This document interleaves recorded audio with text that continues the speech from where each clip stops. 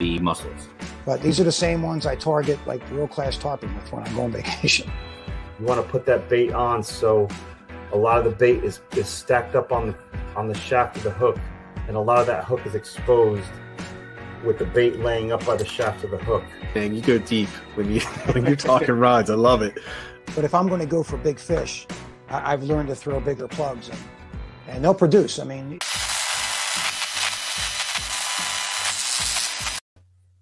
Hello, welcome to Fat Dad Fishing Show. My name is Rich. I am the host of this live stream slash podcast slash whatever you want to call it.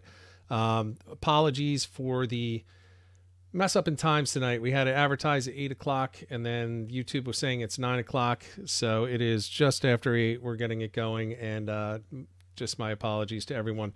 So tonight we're going to do something a little bit different. We were originally scheduled to have Beast Mode Charters on to talk about spring blackfish preparation. However, as 2021 and 2022 are, a lot of people get sick, and Captain Matt is under the weather and unable to come on tonight. So we're going to do something a little bit different, and I'm going to bring on the screen one of the co-hosts, Ed, which everybody is familiar with. Ed, good to see you. It's great to see you, Rich. How are you this week?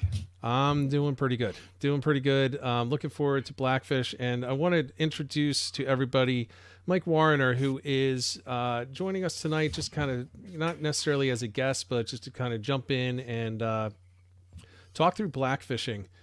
He's one of those guys that, I mean, he's a fishy dude. He just catches fish, and he's outfished me with Tautog every single time I've been with him. So thought he'd be a good one to come on. He's also a member of the Captain Hank's Pro staff, and he's also a member of the Fat Dad Fishing team. So welcome, Mike. Good to see you. What's going on, Rich? How are you? I'm doing well. Thanks for the flexibility to jump on and join the conversation with no prep. And then we have no problem. We of course have John Creeley, Creeley Custom Rods. John, how are you doing tonight? What's going on, guys? How's everybody doing? Well, I'm doing good. You're gonna want to turn your mic up a little bit, I think. Let's see. Get that going. Any better?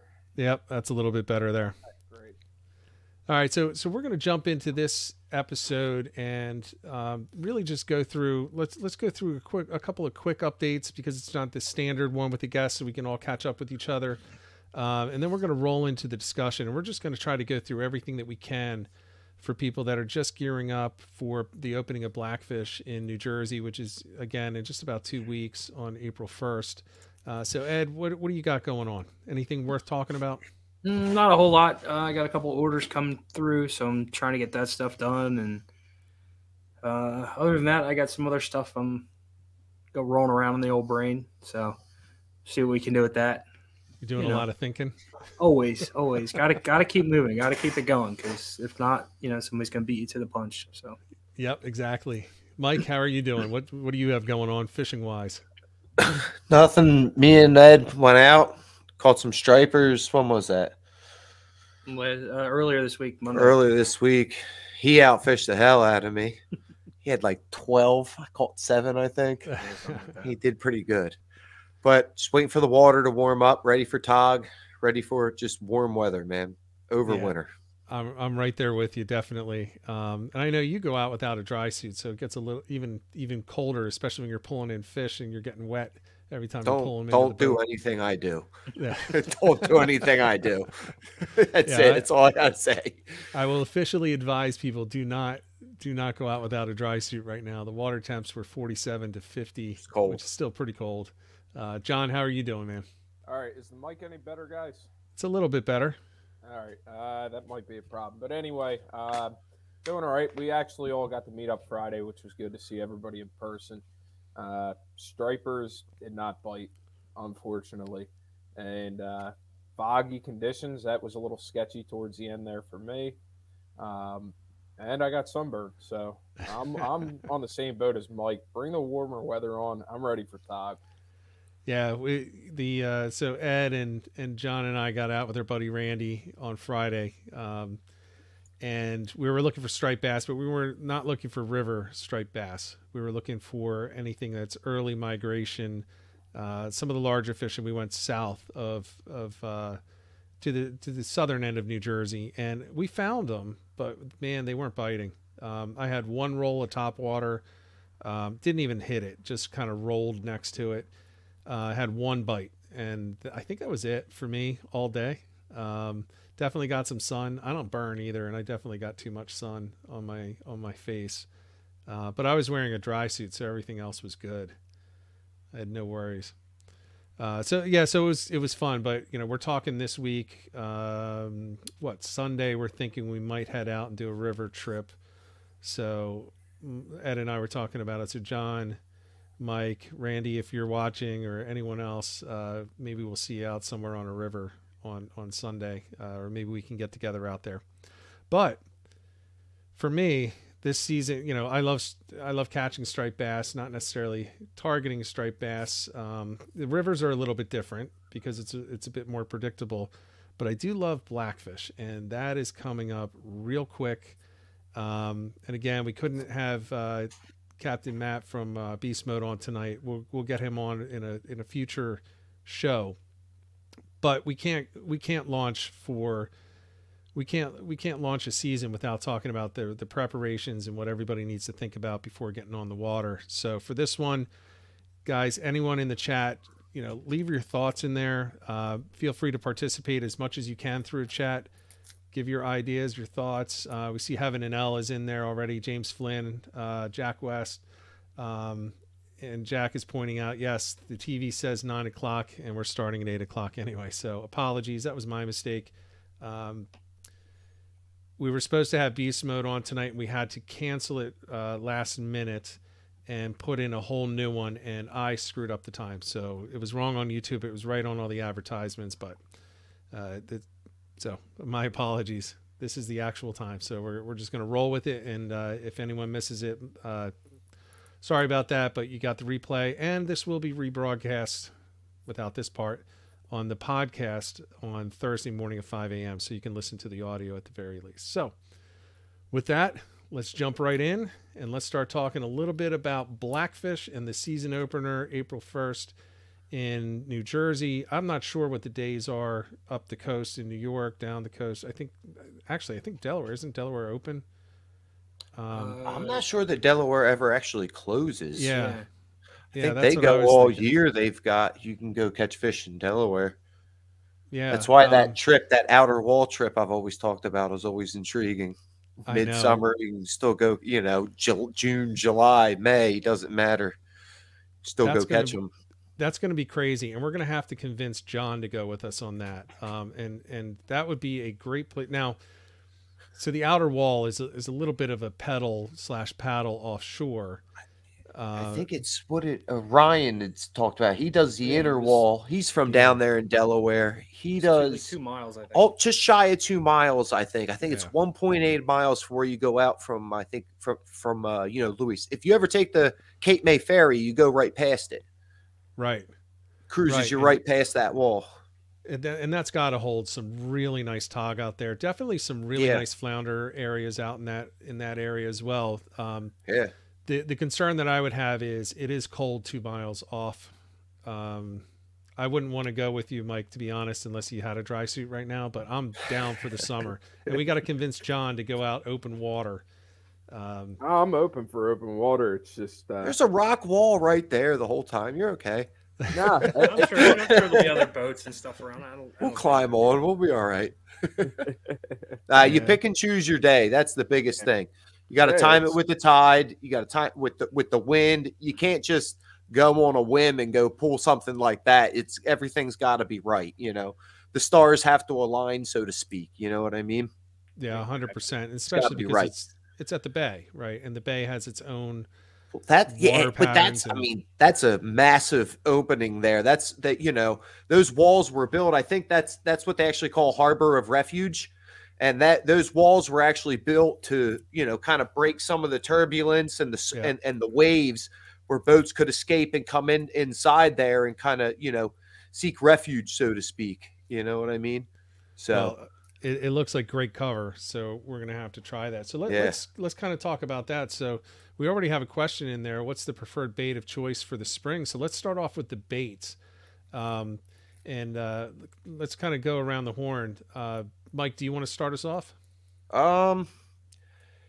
Same thing. The only thing, I mean, I'm a short crab guy, but one thing I notice about the spring and early is sometimes they want clam. I don't know why. They want that softer bait. It's the only time I've ever found that you get a really good solid clam bite on Tog. This is, I'm talking inshore, like in the inlets and stuff like that. So like early season, that's the only thing I noticed. But besides that, no matter what I'm doing, if it's Tog or sheep's head, if I'm catching crabs, I want short crabs. That's my thing. Yeah, I'm right there with you. I love the idea of clam.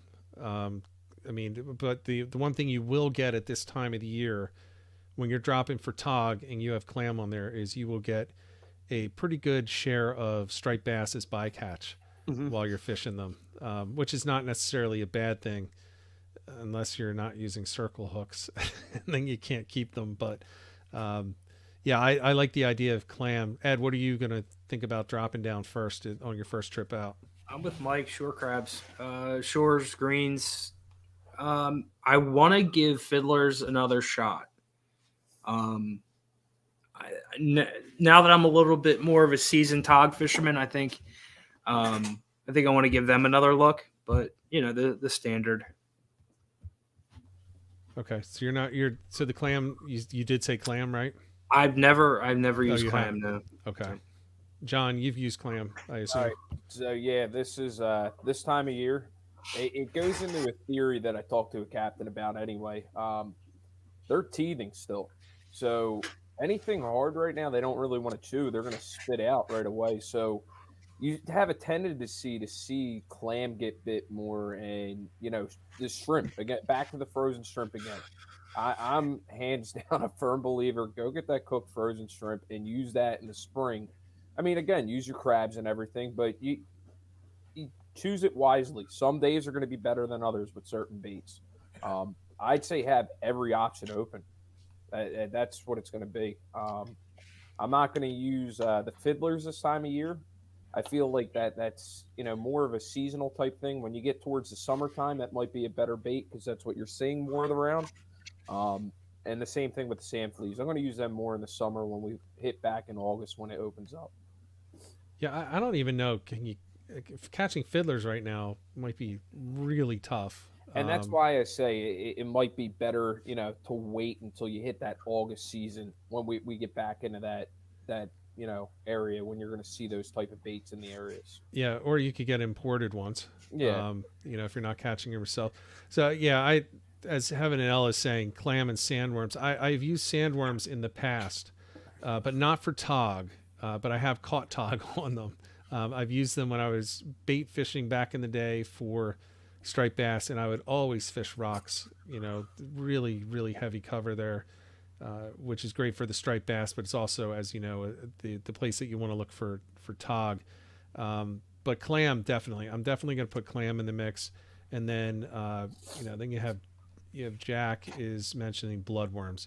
And again, you're going to get a huge crossover bycatch with striped bass with that.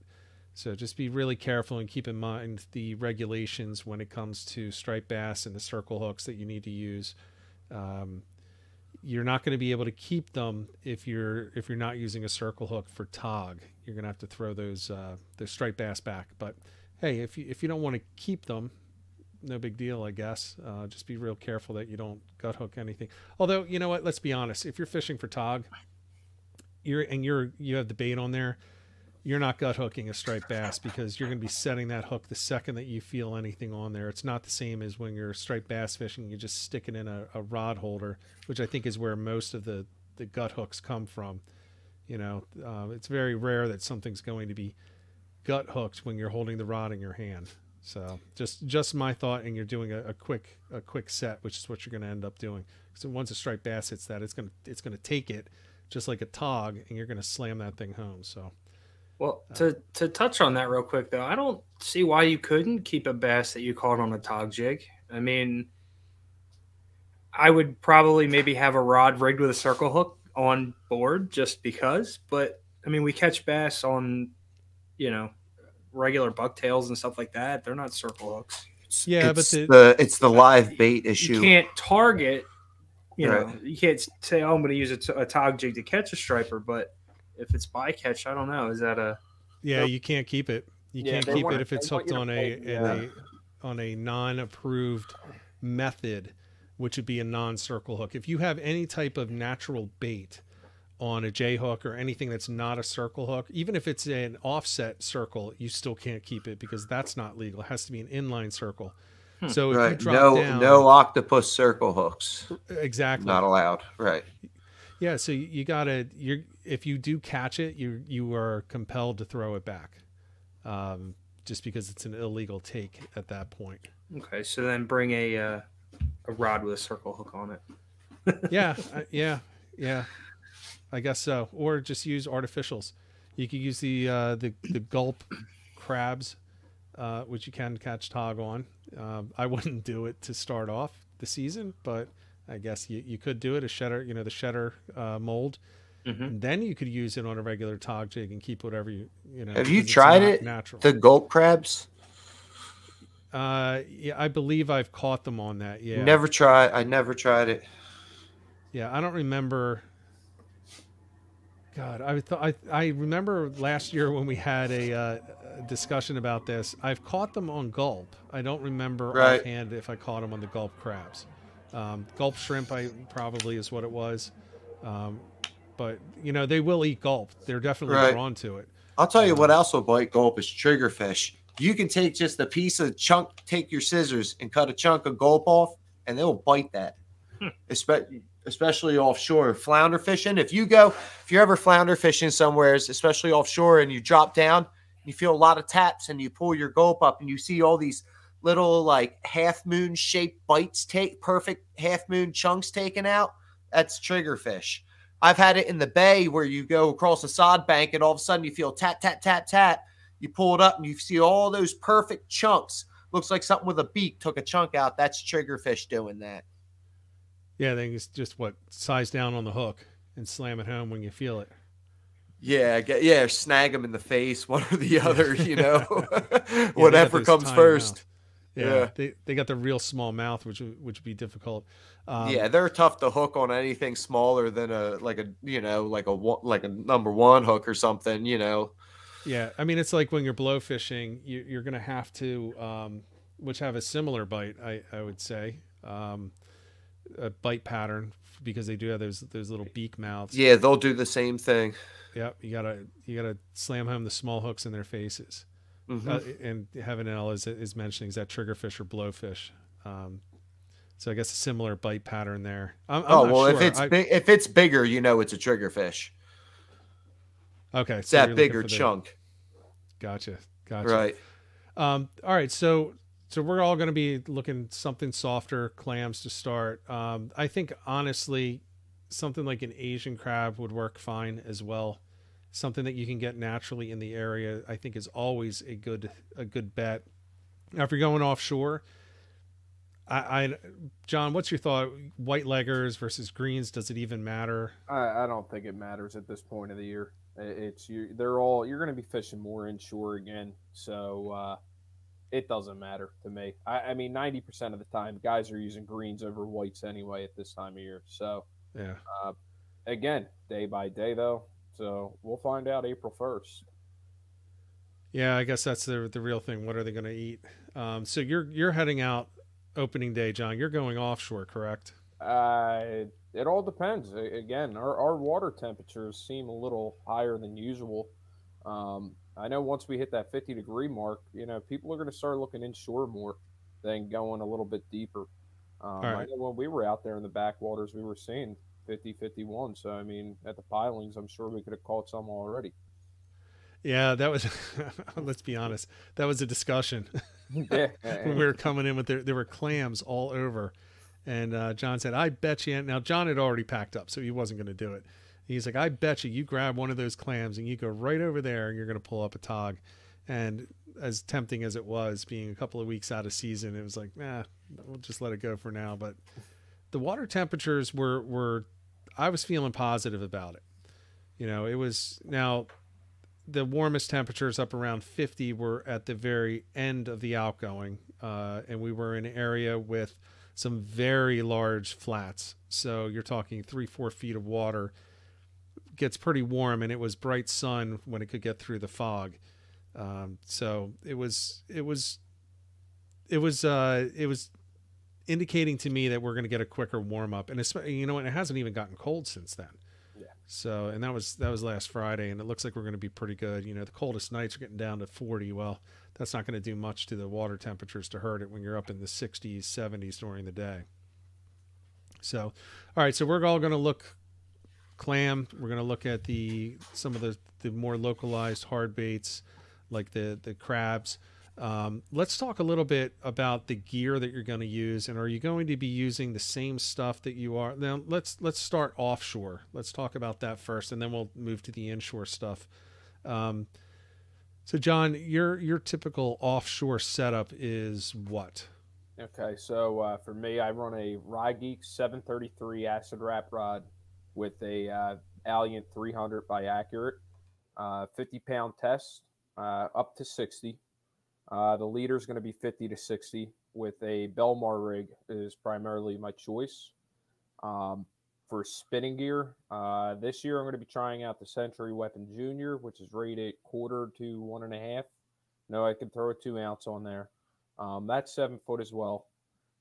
Putting the Iowa BG 3000 on it with 30-pound lead test and 30-pound leader, using the Captain Hanks jawbreaker jigs. So we'll see how that goes. Guys will use the Century Pro Togger. I see a lot of guys use the Lamiglass.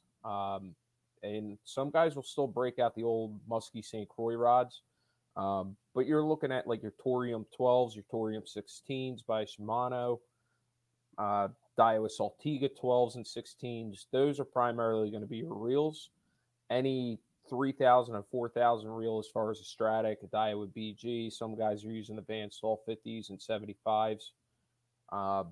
That's primarily where you want to stick in that offshore range.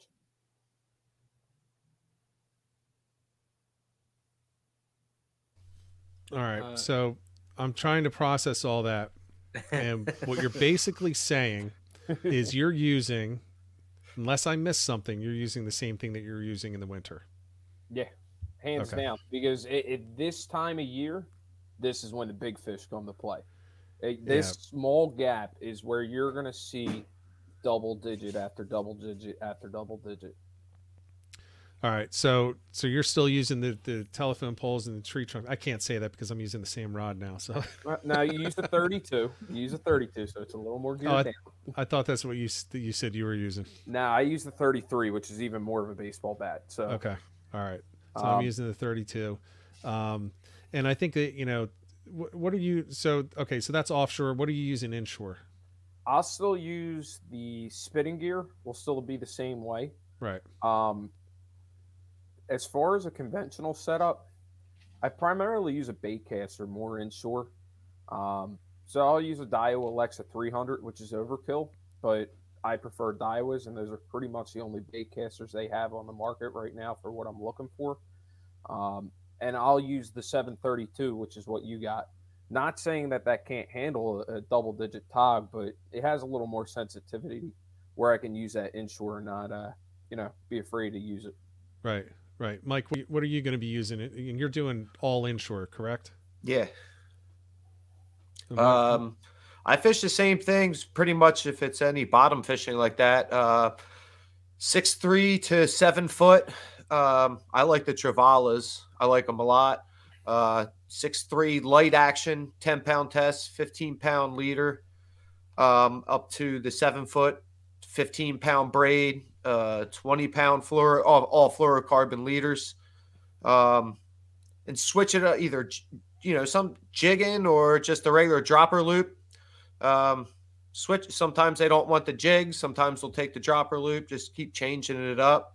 I prefer all spinning tackle for jigging. I don't, nothing more than 1 ounce for me for a jig, and it's just, it's almost like a finesse technique. So, it's a true light tackle technique. So I always just go to the spinning and real light rods. You know what I mean? And that's, you talk about handling a double-digit fish, like a double-digit tog, but like those, I mean, that biggest sheep that I took last year was 14 pounds.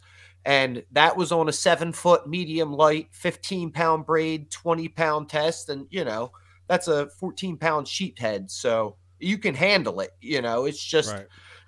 Is it going to break you off if it wraps up in something? Yeah, absolutely. But, just it's about presenting it to it. The water's moving a little bit. All that real light stuff makes a difference, especially the light line. It makes a huge difference on keeping it vertical. Yeah. I think it's important to point out a big distinction inshore versus offshore. Generally speaking, I know there's exceptions, but you're not talking the heavy wrecks, with the sharp edges all over it when you're inshore in most places. Now, there are a couple places we fish that there are, but in most places you're talking about a bed of submerged rocks that have, they're coming up maybe a foot. So they don't have these big crevices to dive back into. They're just kind of patrolling around rocks, unless you're right up against a jetty. But then again, well, as a kayak guy, then you just move your kayak. You move your kayak any direction you want. You have a better chance of getting it out of there. So I think it is a good time to think about scaling down, getting more sensitivity, getting more feeling. And as you said, you can catch some really big fish on some of these lighter rods. Ed, you're using a lighter rod, right? Yeah, I'm. Well, I do have a Creeley custom telephone pole, so that'll be my offshore setup. Yep. And then, but like inshore, excuse me. I have Jigging World rods, so I have the Nexus. I have the spinning and the bait casting version. So I'll be primarily using those, and I'm from the same school of thought of Mike. I try to use the lightest line I can. So my one's got 20-pound braid on it. The other one's got 15. So light line, light leader. With the lighter line and leader, you can cut the water better. So you don't need a giant 12-ounce weight to get to the bottom quick. 1 ounce will do it on a heavy day. So, I try to keep it as light as possible. Yeah, I tend to do that as well. To James's comment, how about a Creeley Custom Pro Rod? So I fish with John's rods. I also have a couple others that I fish with, and I do tend to go lighter when I'm inshore. But I'm not quite as light as Ed is when I'm using the bait casters, and it's because I use them for inshore and offshore. So I'm typically going, if you see any video of me with a bait caster, it is almost guaranteed, if it has blue line on it, that's 30 pound. It's going to be a 30-pound braid. That way I can use it offshore. John makes fun of me because I go offshore with 30-pound test braid. And then I'll use a 30-pound leader on that, which, sometimes a 40-pound leader. But then inshore, I'll use that also for fluke. And I find that it still cuts pretty well. In the deeper stuff, I may actually switch over to a spinning rod, which I never have more than 15-pound braid on. And then I'll be using mainly, if you see spinning rod, especially with the blue line, it's all 15-pound braid. If it's green line, it's 10-pound braid. And that's typically what I'm using in the back. But again, if I'm jigging with a conventional or with a bait caster, which is actually the rods that I use the most, again, John's rods, they're Creeley custom rods. Those are going to have 30-pound braid on them, so I can get the best of both worlds.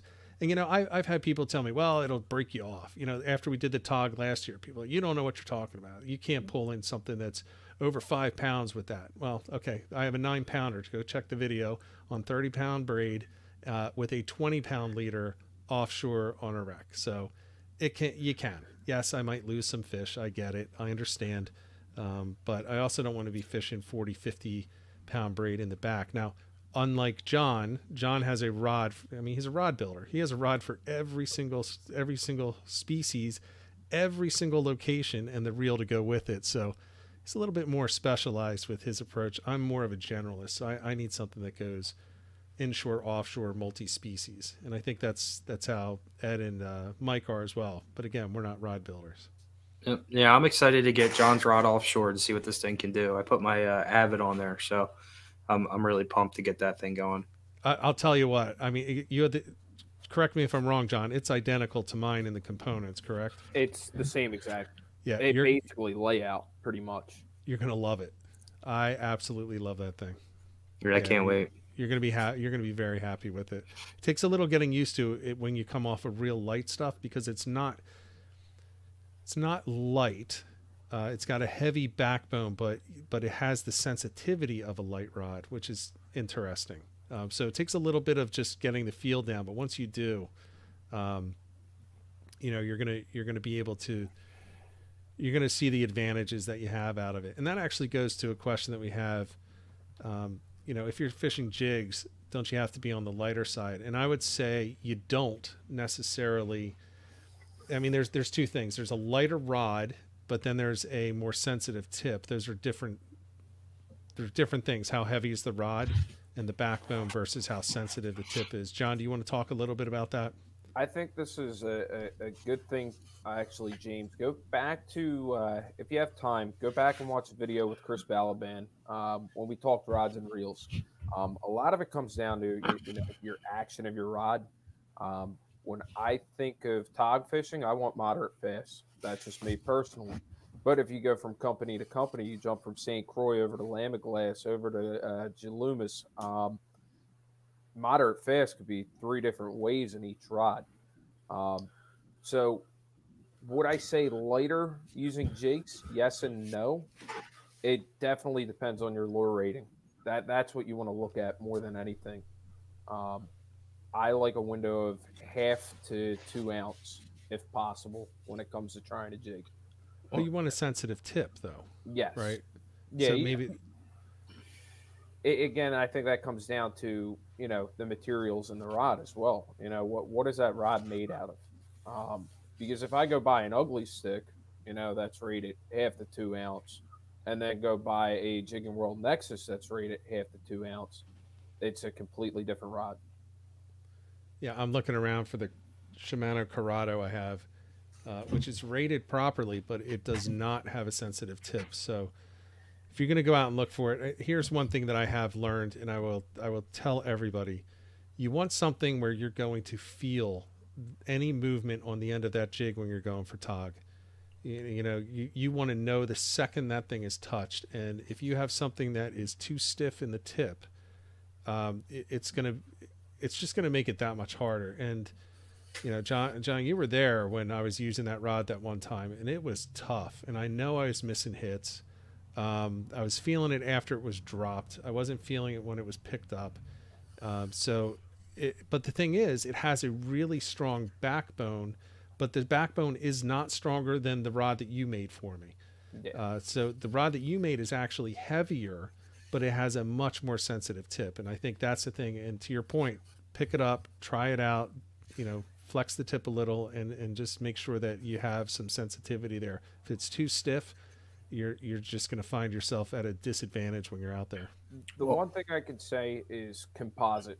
That seems to be the way to go, because you have a fiberglass transitioning into a carbon fiber graphite tip. Composite seems the best way to go, because you have that strong backbone with a nice slender tip that's sensitive. So that would be the route I would go, and it's affordable too. Yeah. Mike, what are you thinking about the sensitivity of the rods?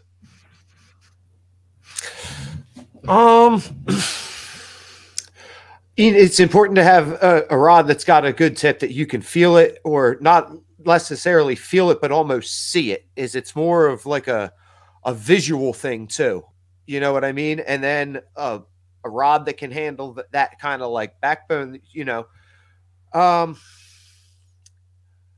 I think, like he's saying, people get confused, I think, when they hear action versus like the actual power of the rod and the act, the weight of the rod, meaning like lure weight versus the action. A moderate rod is my understanding that it can kind of handle, you can bend it more like a slow pitch rod. They're moderate action. You can bend them in half, but they don't have that tip that like a fast action or a fast action would have. Yeah. Like my understanding is kind of like from a freshwater principle where like rods that have a faster, extra fast tip are better for something that's got like a single hook or or on the surface, like like a walking bait or a frog or a plug or something like that. You want, more of a fast tip and then just like a stiff rod. It doesn't bend throughout the whole rod. You know what I mean? For Tog, I feel like it's kind of, you want that cross in the middle of something that real sensitive tip, but then when you have to, you can put a lot of pressure on it and not worry about breaking it. You know what I mean? Same goes for any kind of around that heavy structure. Sometimes you just got to bulldog them out of there, Yes, I think we've all been there. And talking about the action of the rod, the best way to think about it is, you have different things. You have extra fast, moderate, slow, moderate, fast. You have all of these things, right? And it really comes down to how much bend needs to go into the rod before you start to get the power of the rod behind the bend, right? So it doesn't take much weight to bend a slow rod, a slow pitch rod, nearly in half. But once you start to get around half, then the power and the backbone of that rod comes in. So to set the hook with power on a slow rod, you have to set it far enough that you get that whole half of that rod bent. Mm-hmm. So once it gets there, now it's driving the power through the tip of that hook and into the mouth. Right. When you have an extra fast hook, it's very fast. It's a very fast set. So that's where you can, just a twitch and you've now set the hook. Single hook up water, right? Yeah. Now that's where it comes in. Now there's preference involved in that. Some people will absolutely swear by extra fast and fast for top waters. I personally like moderate because I have a habit, and this is just me, somebody else could be the exact opposite. I have a habit of pulling it too soon and missing the hook set. Right. So the second I feel it, I'm twitching it rather than waiting for the weight to settle onto that top water.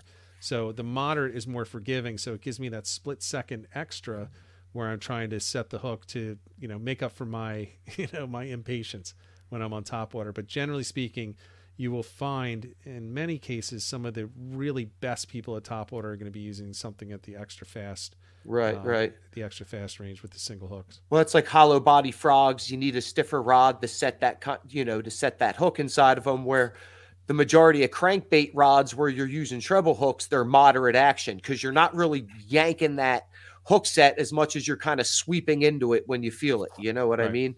It's just a whole different. That's why, again, a good backbone is important for a good hook set on something like a Tog or a sheep's head that's got a real hard mouth. You know what I mean? Yeah. Now, you did say something interesting. You said something that Qua had said in the last one when talking about sheep's head. You actually watch the line. It's a visual thing for you as much as it is the feel. Oh, the same thing for Tog, too. Same thing for Tog. A lot of times, like, I'm not, everybody, sometimes I feel like when I say this stuff, because that's where I got it from, sometimes I feel like I'm quoting like Skinner when you talk about not swinging on those little tap, tap, tap, and you're almost watching the line and like you're maintaining contact with that jig constantly. And a lot of times you lose contact and you see this slack in your line. Set that hook, because that's a bigger fish that picked that bait up and he's moving up towards you with it. You know what I mean? And then same time, it goes for everything like that. Sometimes you don't like a sheep, you don't necessarily, I don't know how to put it. You don't necessarily feel it as much as you see almost, it can even be a left to right movement of the line of it kind of, the line going like this, you're shifting, you're not feeling that tap, but you see that movement. That's a fish actually picking it up. You're not getting that slack because he's not coming up, but he's actually moving away with it. So that's why you're losing that. I don't know. It's a feeling or a sight. It's not a. It's funny I'm a bad teacher. Yeah, I mean that's what Qua was talking about last week. He's like, you have to watch it, and he was giving the example of when he had somebody on the boat and the guy dropped the crab down. He's like, reel it up. You just missed it. Yeah, give it to him. You've got him.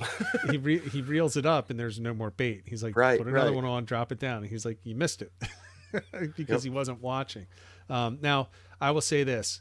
I have never thought about watching the line for Tog. Ed, have you done that? Yeah. So you watch it as well? Yeah, a little bit of both. I'm waiting for the taps, but then I'm also watching to see what the line's doing. My biggest fish to date is 6 pounds. So when I caught that fish, that's what happened. He didn't. There was no tap. I just saw the line because obviously the boat's anchored. I saw the line start to move, and I'm like, wait a second, something's not right. So I started to reel up on it a little bit, and then I felt the pressure, and I set the hook. And then, obviously it was a battle after that. But yeah, it was watching the line. All right, John, you watched the line, right? Not really. Okay. I was joking because you're always talking to the guy next to you. You're always talking to the guy next to you. Hey, pretty much. You know what? I really rarely watch the line. I probably should, but I could tell when that thing goes slack, and when it goes slack, that's when I just know. I don't swing on everything. I can decipher. That's a small fish. I'm not swinging on it. It's another small fish. I wait for the big one to come in, wait for that line to go slack, and then just aim for the sky. Listen, John, hook sets are free, my friend.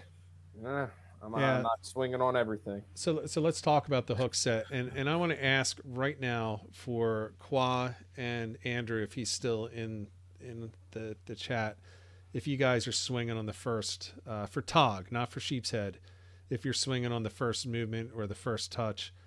I can tell you I do. I swing the second I feel something, and I tend to catch a lot. So I can't say that I couldn't catch more if I didn't, or bigger if I didn't, but I can just say I'm not missing a ton of fish. But I swing a lot. And John, you definitely wait. Yeah, for sure. I don't want to be sitting there wasting my time on small fish. So I just wait for the bigger fish to come in. Plus, if I'm swinging on everything, that means I'm going to be hooking up more on those smaller fish. Well, it goes back to what people say is if you let those small fish eat that bait, sit there and peck at it, well, that big fish is going to come in and just move those smaller fish right out of the way and go to town on it. Yeah. Mike, are you swinging every time? No. Okay. No, it's like I just looked down and I just saw somebody. Andrew Sokol said, "I swing when I feel the jig move," and the same thing. Not on that little tap tap tap tap tap tap. For Tautog, you're just if it's sheep and you're only 10, 15 feet down and you feel a tap tap, you should probably try and swing on it because you might miss it. But for Tautog, if it's sitting dead on the bottom and you're dead sticking it on the bottom, no, I'm not waiting for that tap. That's little fish. It's a bunch of little fish will come over and check it out and create that and draw that attention of a bigger fish that's going to pick it up, and he wants it, and he's going to try to move it away from the competition, and to eat it. And that's what I'm waiting for. That's why I say it's more of a sight thing for me. You know what I mean? Yeah, I get you. And I guess to your point, I mean, I'm not swinging when I think they're like picking at the legs. You know what I mean? But I am swinging the second. Maybe it's closer to what Andrew is saying when the jig moves. If it's going to lift the jig at all and move the actual jig itself, I'm swinging. Yeah. I don't care if it moves it an inch. If I just feel it, pick up and move, I'm setting it then. Right. I'm not doing the let's sit back and wait for a while. But I have seen John do that. John will be extremely patient on that. I am not that guy. I'm definitely. I'm the same way though. Look, hook sets are free, like Ed said, but so are shore crabs. So, well, I'll feed them all day. They can eat, grow them. That's a good point. And Ed, you're saying the hook sets are free. You're swinging away. I'm a quantity, not quality kind of guy. I'd rather go out and catch 100 little fish than one monster. I mean, I go out to have fun. So, bending the rod is fun for me. So I don't care if they're 12-inch fish or not keepers. I mean, that's just me. I hear you. I mean, it's a fun day on the water either way, right? Yeah. It's more fun for you when you've got the sore arm, which I guess, Mike, if you go back to striped bass earlier this week with him, he was going for the numbers. You were looking for the size. Yeah, that's my excuse. Sure. Yeah, so okay, so we've got our different opinions on that, which I think is great, and I think every one of us catch plenty of tog. I think all of us has caught some really nice sized tog inshore and offshore when we've gone offshore. So I guess it all works. It's more of a preference thing, but I think the important thing, and the chat is kind of validating this, wait till it actually moves rather than taps, right? So let it go a little bit further than the taps, and wait for a pronounced movement, whether it's lifting, so you get some slack in there, or if it moves off to the side, that's when it's picked it up, and that's where you should cross its eyes with a nice hook set. And I'm actually, I shouldn't say that. Are you guys crossing its eyes? Or are you really swinging hard at it, or are you just doing the old lift and reel? I'm swinging hard because tog, you want to get them out of the rocks. You don't want to give them any opportunity they have to get you caught up in structure. I'm lifting to make sure I still feel that weight, and I'm trying to think of trying to figure out how to put it. I'm lifting until to make sure I still feel that weight, and then I give it to him. Right. Yeah, I'm setting it hard, but yes, yeah. I will move it a little bit. I find it difficult to go between fluke and tog, to be honest with you, because it's a totally different approach for me. But I'm going to be trying to set it hard through. And the funny thing is, I'll set it hard because you have to get through that really hard mouth. Ed's jigs, you don't really get them through the mouth as often as you get them through the lip, which is awesome because these fish have such gummy lips. Once you get it through the lip, it's not getting off. And it's not tearing either. The biggest one that I ever caught was through the lip. It wasn't through the mouth. It's not like I had to get it out of that hard spot in there. And it was not easy to get unhooked. So that's the one good thing for me when you have a tog, is whether you get it in the lip or the mouth, it's going to stay there. Hey, and I'll tell you, the other nice thing about that hook is it's a heavy hook, but it's not the heaviest hook in the world. So you got to remember that. The smaller the gauge the hook, the lighter the hook, the easier it is to penetrate. Like a light wire hook is going to pierce skin easier than a heavy hook. So it's that trying to find that kind of in between fit. And I have not straightened one. I have not straightened one, and that was all on that. What is that hook? I don't know what it is. It's that funny shaped thing. Yeah, they're the super secret hooks. Yeah. It's that funny shape thing. And it's not the thickest hook. It seems it's sharp. It's not, like I said, it's not the heaviest gauge wire, but it's, you get a nice penetration. I haven't straightened it up. I have not. I haven't straightened it. The only time I've straightened them up is when I'm snagged in something and I've just pulled it straight. You know what I mean? Yeah. Well, not from a fish. Same with me. The only time I've ever bent one of those hooks is when I was stuck on something and, right. Not from a fish, straighten it. No, absolutely not. But it never went totally out of whack and totally went straight. Right. I think my light rods would break before I'd straighten one of those to begin with. I'm not sure. John might know. I've never tried. John likes to load up the rods on heavy stuff, so it's fun. It makes me nervous. It makes me nervous when John is snagged. I'm like, Jesus, he's going to move the whole freaking party. Dude, I've bent the hell out of those Travalas, man, and they will lay over for you, man. It's nice. Yeah. All right, so let's talk real quick, a little bit about the reels and the drag, maximum drag that you want, how you're setting the drag for them. Let's start off, Ed. You want to talk about what you're using for the reels specifically, and specifically the drag and what weight you're looking for? As far as reels go, I have my Avit. It's the newer SXJ 5.3, so it has the Raptor drag. I'm really enjoying that one. I got an Accurist. I don't think it's going to be very good for tog. It's just I don't think it has enough power. It's like 14-pound max, so that's going to be relegated to fluke. And then I have my Pen battles. If I'm using a bigger if I'm using a spinning setup for Tog, I'm using a bigger rod. So I'm going to be using like a 4,000, 5,000 size battle. Right. That's pretty much what I'm running is either the Avid or the battles. Now, one other question: what type of retrieval are you looking at? Did you say it was a 5.3? Yeah, the Avid's the. I don't remember. It's the SXJ 5.3. So. Okay. So that's going to be more of the slower reach. Well, that's actually still a pretty decent retrieve. Mike, what are you using on yours as far as drag and the retrieve ratio? I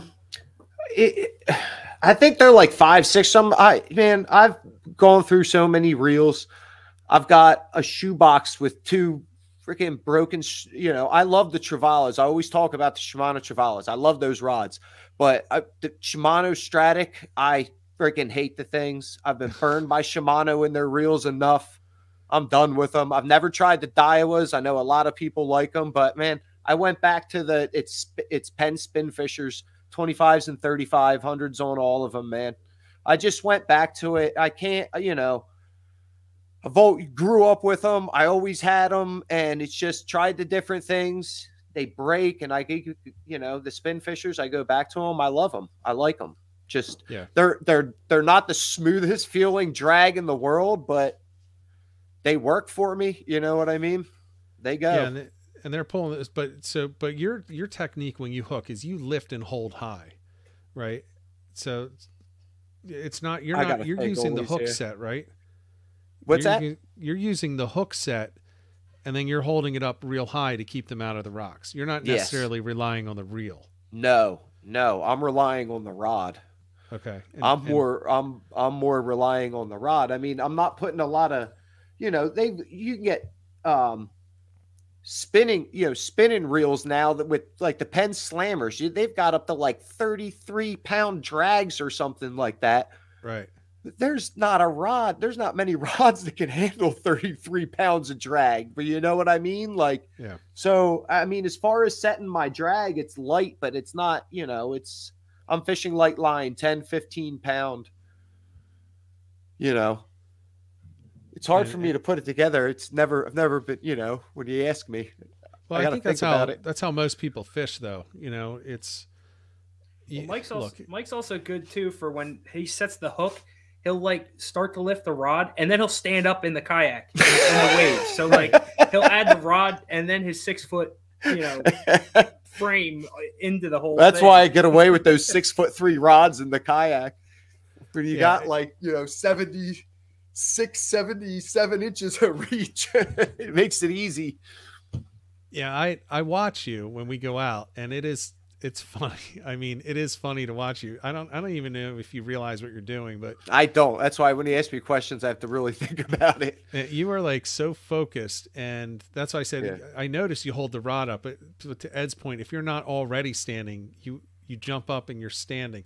And for those that understand the Fat Dad thing, we don't jump up in kayaks and stand.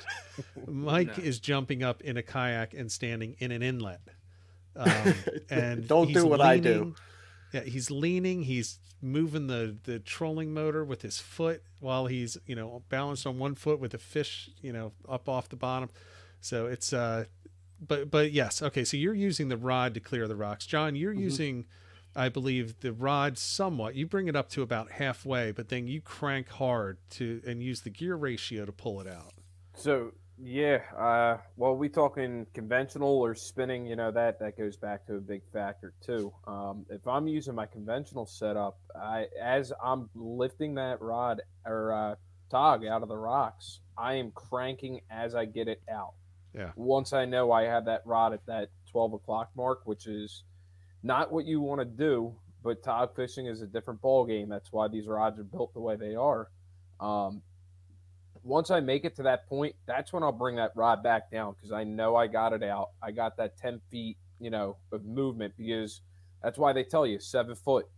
As you have that 7 foot, as you're lifting up, you want to be reeling as you lift. That gives you that 10-foot mark as you go. That's the whole scope of tog fishing is to get it out as quick as possible.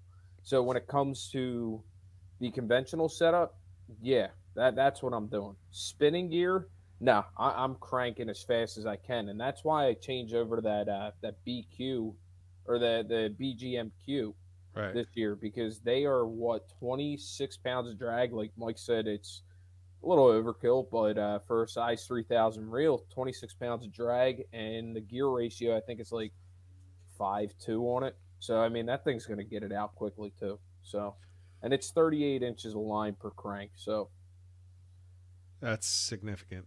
yeah, Yeah. I'm the one I'm going to get 5 cranks on it, and then I know it's going to be 5 feet. That's pulled in there. Plus, when I bring the rod back down, so I mean it's going to be pulling in almost 3 feet per crank. So even if it starts pulling anything back out, I know it's still going to be clear. But the drags that I'm looking at is 18 plus if I'm going offshore, and then if I'm inshore, I do like the Accurist inshore. The S3 has 18 pounds drag. I think that's fine for inshore. Now, I say that knowing that it is possible to catch a double digit inshore, but it's not likely. So I'm comfortable using the 18 pound drag on the Accurist.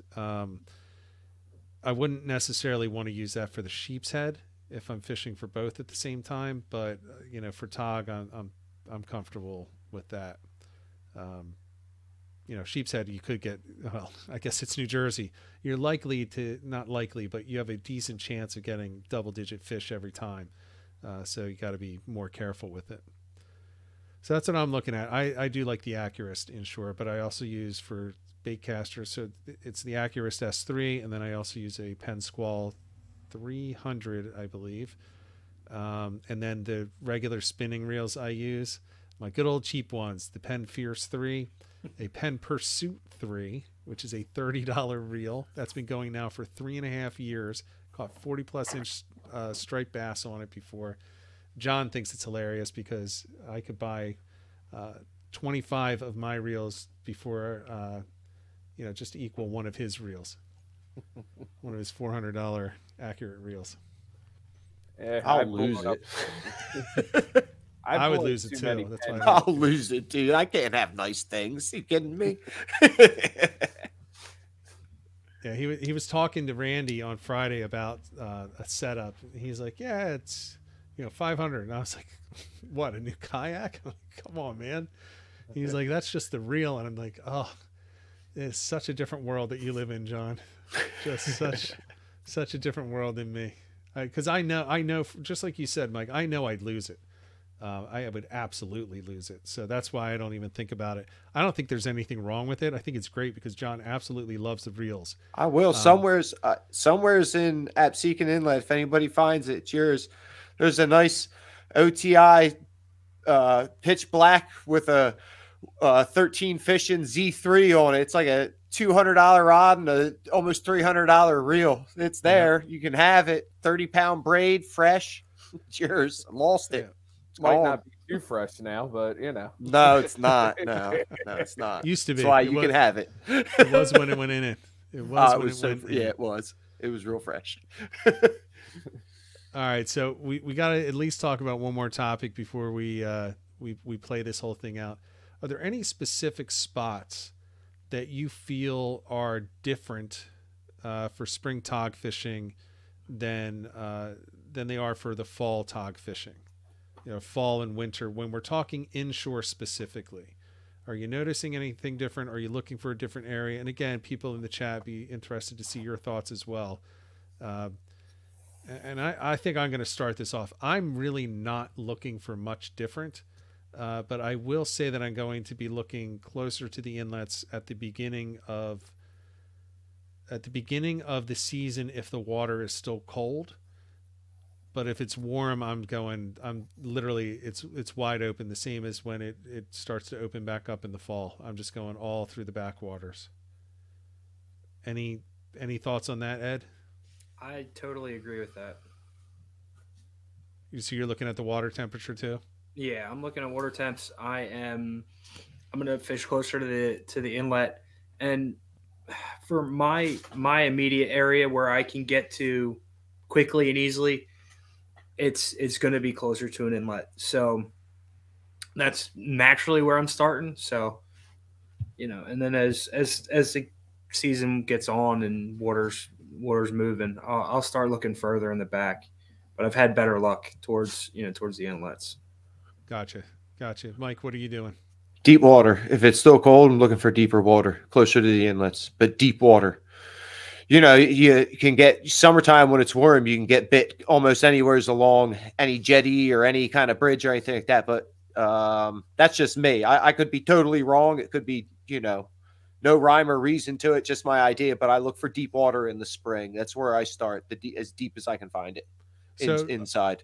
Okay, so that's a good point. There are several inlets where you have rocks and structure, even bridges that are in 40 to 60 feet of water, just inside the inlet. You're looking at that, or are you just saying anything over? Okay, so really, literally the deepest spot that you can find. Yeah. Okay. All right. We have Peter mentioning that they're not in the same foraging areas as in the fall, so more heavy structure in the spring. Yeah. Which makes sense.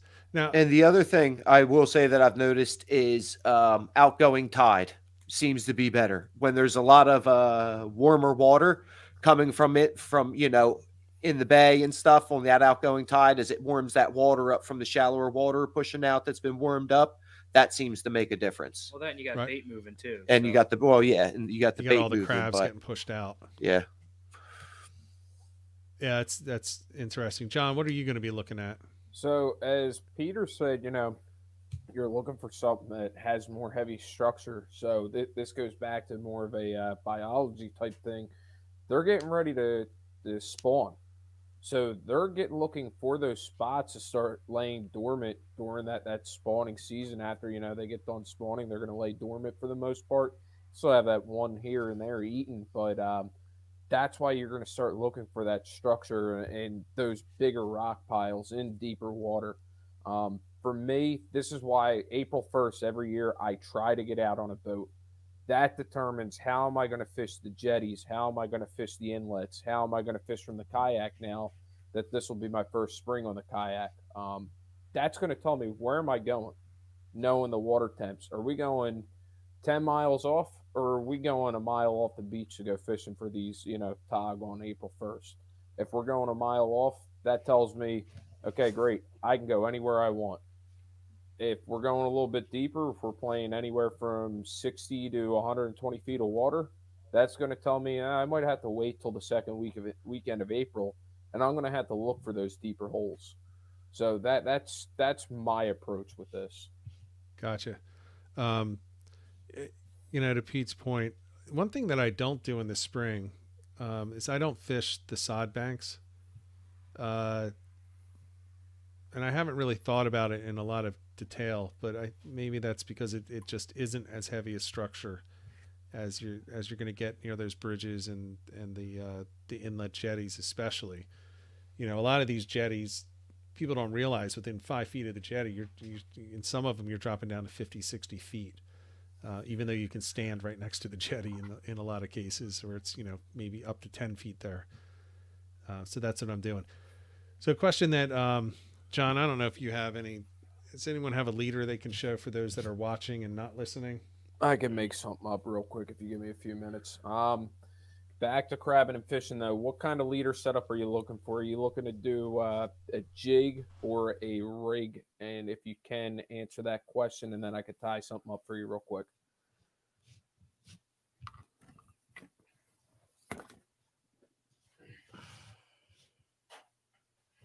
I don't even know what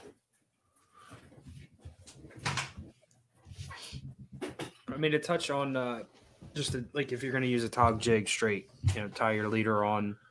I use an Alberto. Mike, you're an FG guy, right? Yeah. Yeah. So I like it. I tie my leader directly to my braid, and then regular, knot. No terminal tackle do I ever use. No terminal. A lot of times I'll tie my leader real long from the beginning, an FG knot, sometimes I might make the leader like 8 feet long just because I just want to keep cutting it down and keeping it fresh where the knot's at so it doesn't start to fray too much. So I'm not constantly putting a new leader on. Sometimes I'll make it real long.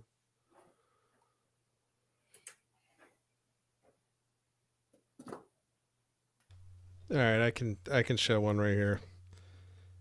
And John can't get upset because this is one that he actually tied that I still have on a tog rod. Let me see if I can zoom in here for those that are watching. Those that are not, I apologize. But let me see if I can zoom in on me.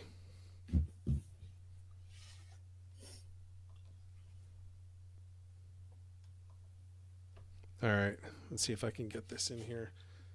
So here is, I don't know if you can see this. Let me try to get it a little bit closer without breaking everything. So right here, you can see that you got the 2 hooks on there, and they're on, this I believe is 40-pound leader on there. So we've got the 2 hooks rigged up. Trying to be very careful that I don't break this rod. Is that what they would call like, what do they call, a snafu rig or something like that? Yeah, with the 2 hooks. Let's get John. John, do you want to talk about this rig? If he's even if he's even listening right now, John would be a good one to talk about this because this is one that he actually tied onto mine. So you can see you had the 1 snelled hook on the bottom. Yeah, you've got so the slide. That is your Belmar rig or your Sweetheart rig, depending on how you tie it. Your best bet grabbing and fishing is to take a look on YouTube about how to tie a Belmar rig, just because it's difficult. It's going to be hard to show on camera and explain on camera. I would go and watch a video on it for sure. But again, I'm using that offshore. I'm not using that inshore. I'm tying a single snelled hook onto my leader inshore. There's no reason to have that double going on while I'm still inshore. I agree with that. And I will say this right now. You're gonna like embed both those hooks in like a whole crab, basically, right? What I do is when you're running the Sweetheart / Belmar rig, right? Some people call it a slider rig too. I've heard them called like a snafu or something like that with the 2 hooks. Snafu is actually a completely different rig. That basically has a dropper loop in the center. Okay. It runs 2 hooks on the outside with 6. It's about 6 inches from that. I got you. And it has 2 snelled hooks. That way you can run that. Yeah, so that's what I've tied before then, where you literally like it's almost like it's just tying like a drop shot loop, and then you're gonna put those 2 hooks onto that drop shot. Right. I got you. I'm not a big fan of those snafus. I much rather run those Belmars. Just because if one of the hooks goes, okay, well now it's gonna go after the other hook, as opposed to I just feel like it's more forgiving. Put it that way, than that snafu. Yeah, right. I want to point out right now that people will have different names for the same thing, right? The same rig tie. So just and I'm going to recommend this. Go on YouTube. There are some really good knot videos out there, but look it up by those names: the snafu, the Sweetheart. There's a lot of things you could do. You got to keep playing around too. Like, I don't know if anybody's done it besides me, but last year, me and guy Jacob, man, the kid can fish. That kid can fish.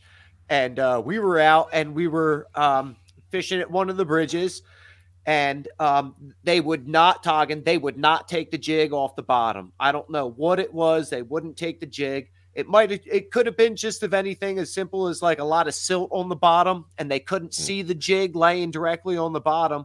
But so put a drop loop on, and I got late. I took the jig off. I got lazy. I had a dropper loop already tied. I put that on, and I didn't feel like reaching in my bag to grab like a 1 ounce, 1 or 2 ounce weight or whatever I wanted to use. And I took a 1 ounce Tautog jig and put that on my surgeon's loop at the bottom, and use the Tautog jig as a weight. And I had a couple times that I got doubles on that, but I started getting them on the jig and I started getting them on the drop loop. It just gives you ideas. Just play around. You know what I mean?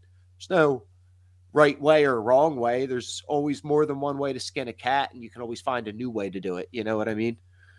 I love the lazy fishing. I do stuff like that. Yeah, we discover things that way. Like, I mean, it was cool. You got a jig, and it worked. It worked great, man. Like, it got him biting on the jig. It got him interested in the jig. But I had that dropper loop sitting there, and they were chewing on it on both of them, man.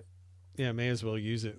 Use it. So one thing I'm going to say with back to that comment where you're talking about there, Mike, sometimes you notice that jig bite is off, especially in shore, and it could be anywhere.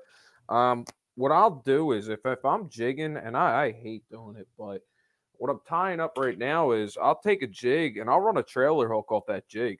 Right, you're right. Right through the eyelet. You run a nice 10-foot leader off of that eyelet with a snelled hook on the back of that. Then you'll notice, and then you just put a hook on the back of that, and you're good to go. And there's the jig there. There's your trailer hook. That'll cause that bait to float up a little bit higher than sitting on that bottom. That draws them in sometimes. That's the Rhode Island wrecker. Yeah, getting it up off the bottom. Yeah, I hate it, but sometimes you got to do what you got to do. Hey, if it's catching me fish, I don't hate any of it. Yeah. I agree. It doesn't matter. All right. Is there anything that we have missed, guys? Anything that we should cover for those that are getting ready to go out? Or is this, I'm feeling like it's just, guys, we've already talked about it before. We've gone through some of the details, but the most important thing is just to get out there and start fishing the heavy structure from day one. I think the bait was an interesting thing. People talking about the softer baits, the clam, the sandworms. I've never used sandworms specifically for Tautog. Maybe I'll give that a go. Like John said, shrimp is a very overlooked bait for up here. Everybody uses it in the South. Everything in the world eats shrimp. I've caught a lot of triggerfish on shrimp. I've caught Tautog on shrimp in the summertime. And then, sea bass like it, blowfish like it. Seems like anything will eat it. Mike, you got to agree with me on this, though. It has to be peeled and cooked, though. I don't know what it is. It's got. I don't know. See, I've gotten it on raw shrimp, and dude, I've always said it with Tautog. For sometimes in the summertime you can catch those big grass shrimp that are full of eggs, and there's no way you take that and drop that thing won't get bit. A big old fat grass shrimp or a big brown shrimp that we have, they're native here. We have them here. That's what I use for perch all the time is the grass shrimp, but there's no way they wouldn't bite that. There's no way. But you gotta think this is Fat Dad fishing. So as long as they're peeled and cooked and we have cocktail sauce, we can also have a snack while we're fishing. I'm all right with that. There's nothing wrong with that. Why don't we do this? Why don't we just say, I know that we're all going to get out. So why don't we find a day when we have multiples of us out together? I'll bring cocktail shrimp and raw shrimp. Okay. Yeah, I'll bring the raw. I'll bring the raw. John, you can bring the cooked. Mike, you bring the cocktail sauce. Listen, I'm going to the dollar store, like Elle said. I'm just going to go get some dollar store stuff. Shrimp, Robin. Rehydrated shrimp. Real quick before we break off, there are two things we did not talk about, and that is the actual leader material, monofilament or fluorocarbon, and then we didn't talk about hooks either. That might be one thing we may want to just touch real quick before we head out. A couple minutes. Go ahead. As far as your leader, Andy's pink. I don't know why the pink dissipates quicker than the clear. Fluorocarbon, yeah, it's a little more abrasion resistant, but we're talking about fishing wrecks here, so you're going to be retying constantly and wasting a ton of money. So if you're going to do monofilament, I prefer the Andy's pink. And when it comes to hooks, don't go cheap. I've been using Gamakatsu. A lot of people have been yelling at me about it. One person had a stern talking to me about it, but we're not going to say his name. I actually picked up the Tsunami Saltex octopus hooks and the 4-aught. I'm going to give those a shot this year. Yeah, I was told not to use them anymore. Gamakatsu? I have a whole box of the octopus Gamakatsus. I got like 1,000 of them. Yeah, so I'm open to trying different things. And I don't know who told you not to use them. I'll tell you they work. Doesn't mean they're the best, but they definitely work. which is the reason that I And have. again, What is it you don't like? Do you not like the, hold on, do you not like the octopus, the overall bend in the way the octopus hook is shaped, or do you not like particularly the Gamakatsus? I don't have a problem with them necessarily, but everyone that I talk to, they're like, I have had so many Gamakatsu hooks break on me, and they're like, wait till the day you have the big fish on and that hook just snaps. Really? Right. And I'm waiting for it, and they're absolutely right. And I can understand that because they are a forged hook. So forged metal is going to be more brittle. It's going to be stronger, but it's not going to bend. It's going to break. It'll snap. I got you. Whereas, like, that's why we made the switch with the Tautog jigs. They're going to bend and not break like a forged hook. Like the black nickel will, like that hook will do, right? Right. A lot of the mustads are a forged hook. So for fluke and striper, it's not a big deal. But when you're basically setting the hook into a stack of bricks, you want something that's not gonna snap. Yeah, and I think Qua's one of those guys. He's probably one that can agree with. I think he's probably one of the guys that fishes owners. And if you're fishing the owner's hooks, do not use the needle point because the needle point is shaved down, and that's what's going to snap. So, me, I'm not a big owners guy. I've had problems with owners. So I'm going to try the Tsunami Saltex and see what they're about. I picked a couple packs of them up, and they look absolutely amazing. I'll say Tsunami's a budget brand, but they put out some good stuff for the money you pay. You definitely get some decent gear. I will say this: their hooks are not cheap. It was $7 a pack for 7 hooks, so it's on the steeper side. But these hooks are flawless. I don't see any imperfection in them. To the point, I have a whole bunch of them. I mean, I just held one pack up that just was randomly sitting behind me. I don't use hooks for Tog. I mean, I showed you the rig that I had, and I told you John tied it because John got annoyed that I was using that I wouldn't use a rig, and he tied his hooks onto my rod. So I'm a jig guy. I love the jigs. That day, actually, it was the boat that we were on. It was crazy because the jig guys, there could only be a few fish in the jigs because they were crossing over everybody from front to back. See, now that at that point you have to put the jigs away. You can't. Right. And that's what we did. And John just grabbed the rod that I was using and tied a rig on it. So that's why it's still on there. But I typically don't fish rigs unless I absolutely have to. But then again, I'm mostly an inshore guy, kayak guy. So I never have to use a rig on that. It's always jigs for me. Yep. I like fish. I like fish. I do like fishing rigs sometimes. I definitely do. Especially for other things like triggerfish and stuff like that. I prefer not to use a jig for triggerfish. I don't know why. I like a smaller hook. Number one. Number two, I like to keep it higher up off the bottom, which will kind of tell you something about fishing for triggerfish if you're targeting them. You know what I mean? So I like something that allows me to keep it a little bit higher up. But if it's jigs, I like the hooks that are on those jaw breakers. But I guess if I'm going to buy hooks, I like owners. Owner hooks have always, I guess, worked well for me. Never really tried. I don't know. The Gamakatsus, I've used them. I never had any bad experience with them. I know Gamakatsu makes a bait holder circle hook, which is pretty cool. You don't see. I know Eagle Claw makes one as well. Gamakatsu's got one, so that's kind of cool. But never really had anything negative happen to it. But owner hooks are awesome, man. They're great hooks. They're expensive though. They're not cheap. Extremely expensive. They are not cheap, but like Ed was saying about Tsunami, a budget brand. I'm about that, budget brands. So something's a little bit cheaper and it works. I want that. I'm right there with you. I spent enough money for the kayak and the gas to get down there now. It's funny. We went down on Friday and I spent well over $100 just to go out crazy, man. Pedal around for a few hours. It was worth it. It was fun to get on the water and see these guys, but I hear you. All right. So anything else that we've missed? No, I think we pretty much covered the basics. Yeah. I agree. John's quiet because he did bring up those last 2 points and he did talk about them. I'm going to just throw the quick plug for Andy's. It is the cheapest stuff. It is mono.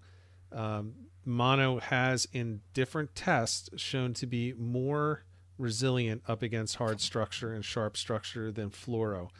I don't care if you get mad at me or not. I'm just saying, look up the research. Look up through Salt Strong. They've done a lot of very scientific tests on it, and they have shown that mono leaders are actually more abrasion resistant than fluoro. However, fluoro is going to fade into the water better than mono is. It's got a much, I forget what they call the factor, but it just disappears a lot easier into the water than any mono, including the pink. So just keep that in mind. It's a balance. I'd try out both. I personally use Andy. I don't have one freaking complaint from that thing. I also have the Cigar, what is it, the blue label or the Cigar, whatever it's called, the really expensive fluoro. It's like $25 for a spool of it. I don't like it. But I've tried both. Try the Andes mono if you want to go with the mono and see how it goes. In worst case scenario, you're out $3. I could be misled. Somebody on here, maybe Quaz on here, he might know. Is there a difference that I was told that monofilament has more of a tendency to float versus where fluorocarbon has more of a tendency to sink? Which, if you're fishing vertical and there's water resistance going on in current, that's going to make a big difference. That's that abrasion a little bit, but my understanding was fluorocarbon is easier to keep down. I could be wrong. I could be misled. I don't know for sure. Maybe somebody could comment on that. Qua might know. I see he's on here. Yeah, I think the one thing to keep in mind is a mono at, let's say, a 20-pound mono leader versus a 20-pound fluoro is much thicker. Right. It's going to catch that current a lot more than a fluoro. So to that point, you make a good point. Yeah, here he is. Fluoro sinks and mono floats. That was what my understanding of what I was told was. It doesn't technically float. That's why, right? It doesn't float. It's easier to keep down. That's like I had always said. Like if I'm fishing a leader for anything, obviously, like if it's freshwater, hollow body frogs and stuff, it's straight braid. But if I'm throwing like spooks and stuff like that along and any kind of walking bait kind of surface, I always tie on a monofilament leader. Yeah. It might just be my crazy thing of this is how I do it and this is what I'm going to do. Might make no difference, but that was just something I was always told about fluorocarbon versus monofilament. I think one point to bring up, and we talked about this past week, was sometimes it doesn't matter what the truth is. What matters is how you feel about it. Right. So 100%. Everybody should have their confidence gear. They should have their confidence in lure. What they use. Yeah, and if you're confident with it, you're going to fish it that much better. So in a lot of cases, it doesn't matter if it's mono or fluoro. It doesn't matter if it's a bait caster. It doesn't matter if it's a 32 or 33 rod. It doesn't matter if it's an accurate or a pen. What matters is that you're fishing it confidently. You're out there knowing that you're going to catch the fish, not just hoping that you might luck into a fish, and that can sometimes make all the difference. So I think we'll kind of leave it with that today. Go out there, be confident, use your gear, be confident in your gear, your places, your spots, your presentations, and just fish the hell out of the area. That's going to be one of the big keys for the cold weather starts to these seasons quite often. Now, Tautog's a little different. It's cold water fish. So actually, it's not, it's not that big of a deal when you have 47-degree water for a Tautog, which will happily bite in 40. But yeah, so I'm going to leave it at that. Guys, everybody tuning in, thank you so much for the patience with the start of this and the mix-up in the time. We're coming back next week, and right now it's looking like we're going to have a guest on, and we're going to talk about some saltwater fly fishing. So we'll be getting that announced and just confirmed this week. And this presentation here tonight, this discussion, will be going up on the podcast on Thursday morning at 5 a.m., so just make sure you check that out. If you just want to listen to something on the way to work and make fun of us, yell at us in your car, curse us for the stupid advice that we give or the opinions that you don't agree with, have at it. Have fun. And in the meantime, Mike, thanks for stopping by. Thanks, man. I'll be hearing you tomorrow morning. I'm still going in on the Oh, the the flounder lessons course. there. You've been my ride in the morning. So That's terrible. I'm so sorry. it is, man. I'm dreading. I have to hear you tonight. It's horrible. I'll mention real quick with the flounder course. I'm very happy to say I got another couple of reviews in. It's still 5 stars, 5 out of 5. It's thorough. It is informative. It is very informative. It definitely is. I mean, even what just goes into, you just learn something about your environment and where you're at and what you're around. It's good. It is good. It is very good. I appreciate it. You're a smart feller, man. No doubt. It's meant to be helpful.